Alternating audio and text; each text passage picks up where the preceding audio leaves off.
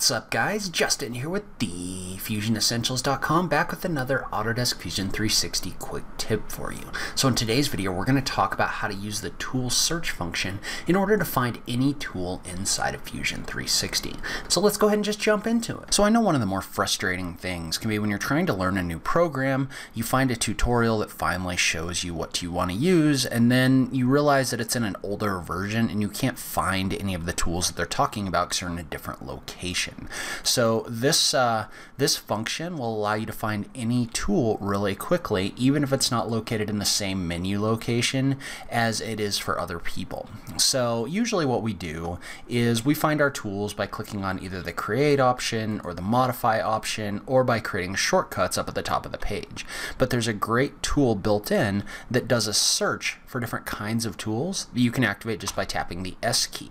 So you can see how as soon as I tap the S key, what this does is this brings up this design shortcuts option, but it also has a search bar. Well, with the search bar, you can type in the name of any tool, and this will go look for that tool and it'll bring up a list of different options that you have. So let's say, for example, that instead of using the sketch function in here to draw a circle, what we wanted to do is we wanted to just find the tool directly.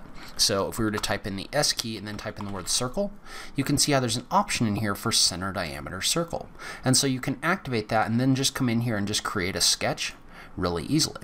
So let's say, for example, that we wanted a circle that goes out to here, and then we wanted to offset this. So obviously the offset function is found up in modify. You can find it right here, but you can also do a search for that and type in offset. And you can see how this will bring up a list of all of the different tools with the word offset in them. So in this situation, for example, we could select this and then offset it out by 0.5 or something like that. So, and then we could do the same thing. So just type in S and then type the word circle. When we could create another circle right here. So let's say this was going to be 24 millimeters, and then you could find the offset tool in here as well.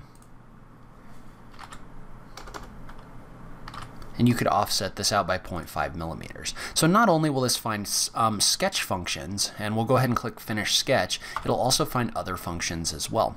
And notice that right now, when I get outside of sketch mode, I get these different shortcuts in here. So I believe these are tools that I use a lot of the time when I use this function, but you can also add different tools to this. So for example, the first option is the solid extrude.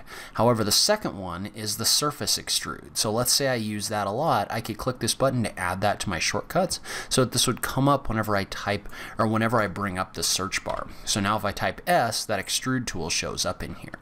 But we could go find the extrude tool, for example, and then we could go ahead and we could use that in order to extrude all of these up in order to create a groove.